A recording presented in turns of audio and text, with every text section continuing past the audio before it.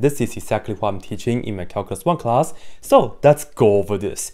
We are going to find an antiderivative for 1 over 2x, and that's pretty much the same as finding the indefinite integral of 1 over 2x.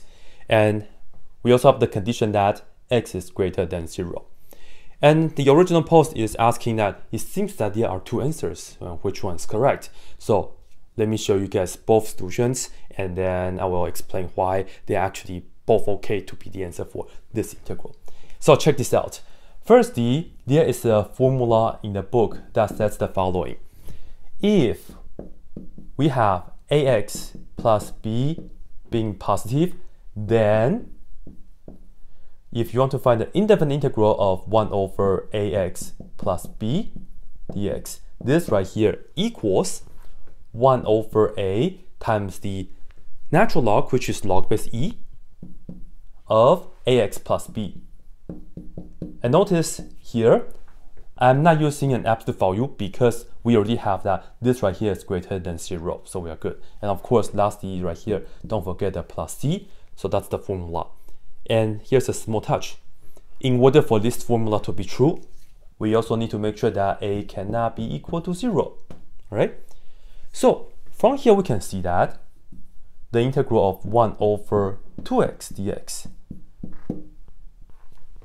a is the 2, x is x, b is 0, 1 is 1, integral is integral, dx is dx. So we can apply this formula. We'll just get 1 over 2 times ln of the input, which is just the 2x, parentheses 2x, because we have x is greater than 0, so this is positive. And that's the first answer that we have if we use the formula. However, if you check the answer key, maybe just in the back of the book, the answer key says that if you have the integral of 1 over 2x dx, this right here, it's really just 1 over 2 ln x, just x inside of the ln, and then plus c. So if you take a look, where did the 2 go? So of course they look different. Which one is correct?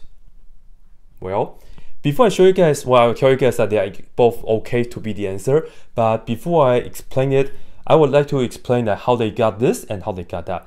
Let's do the easy one first. And this is the one that you should do, okay? To integrate this, we have a 1 over 2. It's just a constant multiple. You can put that outside of the integral. So we can look at this as 1 over 2 times the integral of 1 over x dx. And then maintain the 1/2, and you ask yourself, the derivative of what will give you 1 over x? And the answer for that is natural log of x. So ln x, and then you are done. So this is how you get the answer in the back of the book from the answer key, like that. All right, now let me explain that why this formula is the way like this. Maybe this formula is wrong. No, it's not. Check this out. Start with the u substitution. Let u equal to the denominator. So we have u equaled ax plus b, and then differentiate both sides. Du is equal to the derivative of ax plus b. A is just a constant, so we just have a, and then we have the dx. Then I want to get the dx by itself, so let's divide a on both sides. So dx equals du over a. Then take this integral to the u world, the happiest place for integrations. Integral 1 over the denominator, which is the u. So 1 over u. Dx is du over a. Now check this out. We have the 1 over a, it's just a constant multiple. We can just put that outside of the integral and then focus on integrating 1 over u du. This is 1 over a, and integrating 1 over u, we get ln of u, and u is just ax plus b. And assuming that being positive, we just need parentheses right here. And after that, put on plus c. So this is the correct formula, so it's legitimate. Applying this formula, you will get that. All right? So now, let's explain why they are actually both okay. The key right here is the constant here. these two constants are different, right? The function part, if you differentiate that, you end up with the same derivative, but just different constants. Check this out. I'm going to start with this right here. We have 1/2 ln of 2x and then plus c. I'm going to call this c1, like my first constant. Here we go. This is 2 times x. Instead of the ln, what can we do?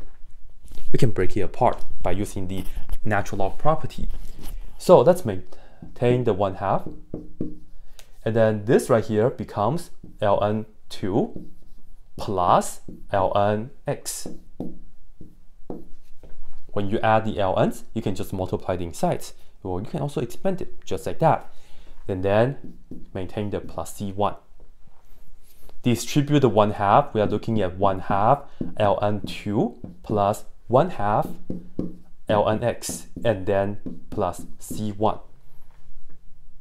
Now, this thing, 1/2 ln 2 is just a constant. So I'll just write that down. This is just a constant. So is this. c1 is meant to be a constant. And then the truth is, when you have a constant plus another constant, the result is just another constant. Imagine you are helping your little brother with math homework. They are asking you, what's 5 plus 8? And then just put down it's a constant and then be happy. Same thing. Anyway though, we can kind of merge these two constants together and then call it something else. So I'm just going to put this down right here, 1/2 ln x, and then this and that, we use c1 already, so why don't we call that plus c2? So in fact, they are both okay. It's just that this is a constant and this is a different constant. So hopefully this right here helps, especially when you do integrations. This kind of things will happen quite a lot if you do trig integrals. If you guys need more help with calculus, I have more calculus tutorial right here for you guys. So check them out. That's it.